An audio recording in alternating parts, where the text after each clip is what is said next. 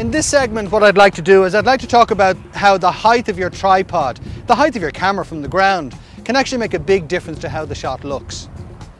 Here we have a sunken ship in the background. We have rocks, we have lapping water, so clearly there's a connection between the two. The ship is sunk, we want to make those waves sort of give a sense of the story about what happened to that ship. Well, at this height, which is the normal height we put tripods at because it's comfortable for our backs, it puts us at the same height that 99% of the shots in the world are taken from. So if we simply reduce the height of the camera or increase, then we can change the perspective a little bit. But also more importantly, if we drop the tripod, we can close the gap between that water and the ship itself. By doing this, what we're trying to do is we're trying to make the foreground interest, the water, much more interesting within the overall shot, because it's not just going to be down in the bottom lower half. So by bringing the tripod here, taking the shot from here,